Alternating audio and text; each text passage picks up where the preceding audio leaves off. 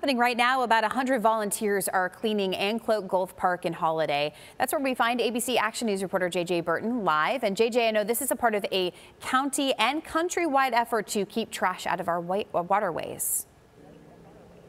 Yeah, good morning. So there's about 1,600 across the county and millions across the state. Again, a part of an effort to keep trash out of our waterways. We're here with Kristen King, who is with Keep Pasco Beautiful.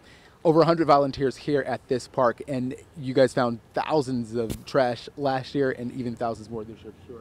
Yeah, we had about 24,000 pounds last year. This year we've got kids in the mangroves, we've had tires pulled out, somebody found a toilet on a trail, and we are out there. Even a grill. And a grill, so we are trying to get that trash out before it ends up in our waterway. All right, and you have some kids over here. We want to show you, there's some kids coming out of there down here in the mangroves, right? Is that They're in the mangroves. And they're coming up. They've collected a lot of trash. They definitely wanted to, and we have one girl over here with a brick that she found out there, down there, and again, tons more of trash found in these waterways. You guys woke up early this morning to come out here. Great, you guys having a good time? Yeah, having a lot of fun. What's your name? Emma. Emma. So what did you find out there? Some big piece of metal.